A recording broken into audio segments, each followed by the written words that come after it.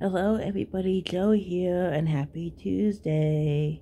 So I talk about minimalism and my health, and I just try to be raw and real and honest. Along those lines, sorry for my appearance.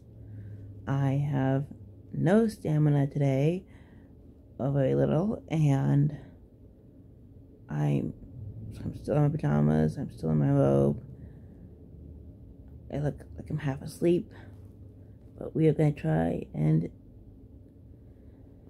make a good video today. So I hope this is good for you.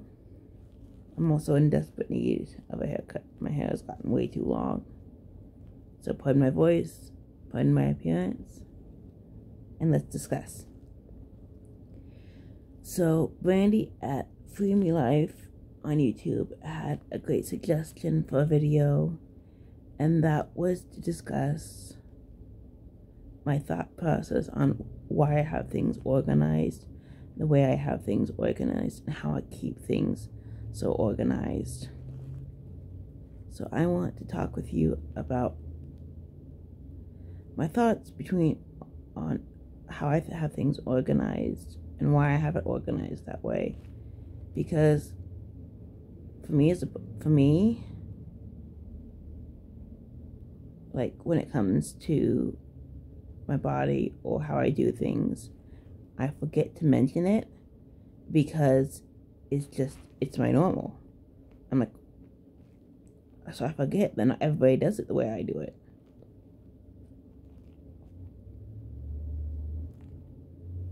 So let's go to the kitchen area and I will explain my thoughts on how I have things set up and my logic behind organizing. Now for me, I am a very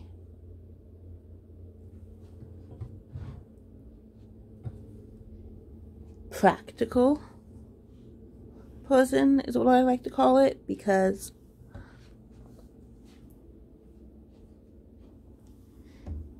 everything has to be easy and to make sense. Oh man, my overhead light is extremely bright. That's gonna make this interesting. Okay, I'm gonna turn you around so you don't have to see. So if you look at my sink area, and if you've seen it before, you've noticed the soap and dish rack used to be on this side, and the paper towels and the bananas and stuff, and the hand soap used to be on the other side. But I switched them because this is where being more practical comes in and makes sense for me. If you look here, this is where my dishes are. So usually when I do dishes, I'm washing a spoon, I'm washing a plate or a bowl or a cup, and they're getting put away. So it's easier to put away instead of having to reach over the other side and put them away. Just having the dish rack right underneath, drying and putting away. Now, if you look up on the top shelf, it is a mug and a beer glass that only get used a couple times a year. It is my extra food storage containers for when I get stuff that needs to be decanted. And then I have the red plastic cups, paper plates, paper bowls, and napkins and stuff for when I have kids over or more people over than I have dishes for. This stuff for them to eat off of. And because for me it doesn't happen often enough currently, that's the current setup. That if I ever have more company, that may change in the future. I have 2 small bowls, 2 small plates, and 2 small cups. And it makes sense for me because usually when I do have somebody, it's usually like one other person besides me. So that's enough for each of us. Or if my stamina is really low like it is today, I can go through all my dishes and just, as long as I'm able to wash them by the end of the night and still have plenty for myself. And then continuing to look along this side is flatware. So there's chopsticks, usable chopsticks, because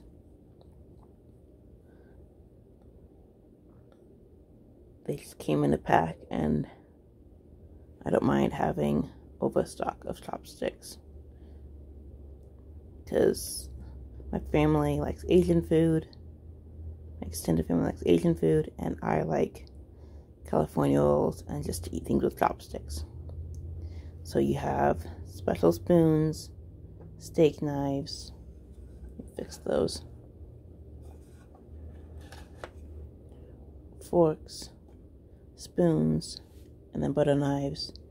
And then that stuff is stuff that is 2 of those, or am I like going out flatware, so I'm not using reusable flatware in public. But as you know, with all the world situation right now, that's not really happening, so they're just there. And then I have a fork and a set of chopsticks that needs to be run through the dishwasher and sanitized. But because somebody dumps some stuff in my sink to wash something out, and it just grosses me out to have that, so it needs to be sanitized. And then serving spoon, and then like spoons for like coffee, or if you want to eat something in small bites. Now if you'll notice, I have 4 each of these, and once again it comes back to having people over and stamina. Having extra just makes sense for me. So once again, it's practical because access not that often. Access regularly. When I'm accessing a plate and a bowl and a cup, I'm accessing flatware.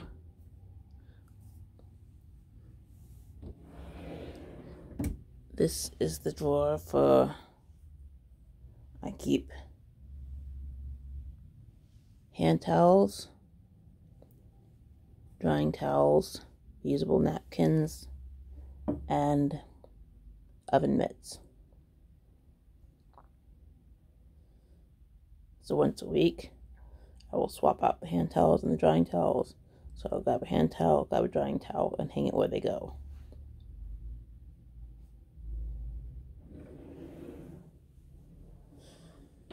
And then at the bottom, my food storage containers.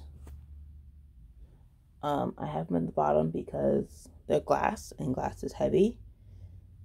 So it makes sense for them to be in the bottom drawer and not the middle drawer, and having the middle drawer be weighted. Also, I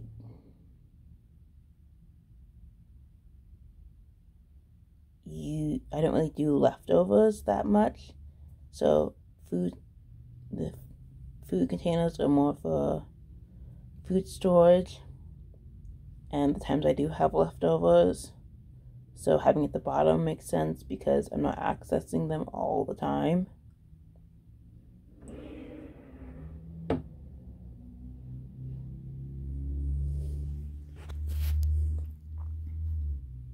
Now let's go to the middle section. This is up here is my coffee cabinet. So as you can see, I have a decorative hippo up there that my brother got me when he was traveling, and I don't like a lot of knickknacks, but that's special, so he goes in the coffee cabinet for now. Now, this cabinet, you see that there's my 2 to-go thermoses, my 2 like straw things, and then coffee mugs, coffee pot, and then I need to ground the coffee that's behind that glass jar and put it into a glass jar.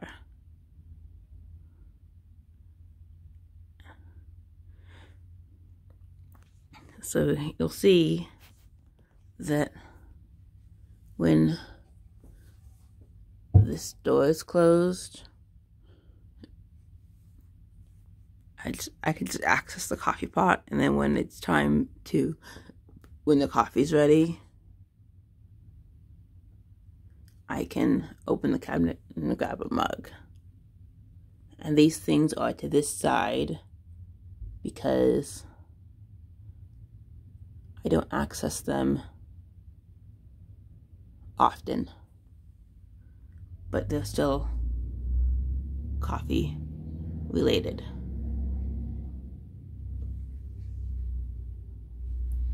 And then under the sink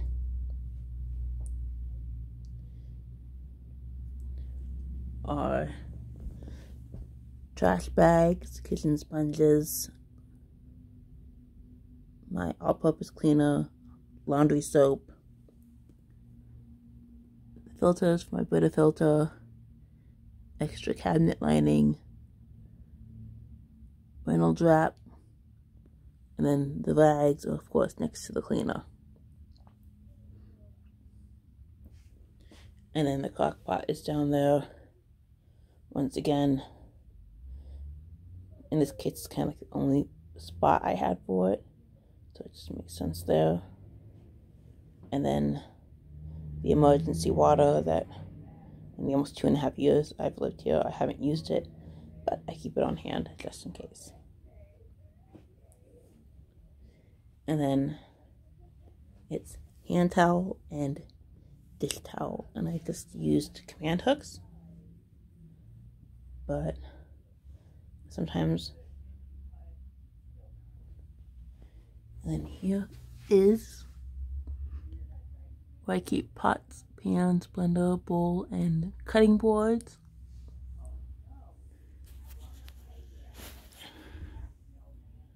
And then here is food. I recently went to the store, so I'm stocked. But it's, the first shelf is easily accessible stuff that I will access on the regular. The second shelf is like snacks for me, snacks for other people, and a second thing of peanut butter that I just bought.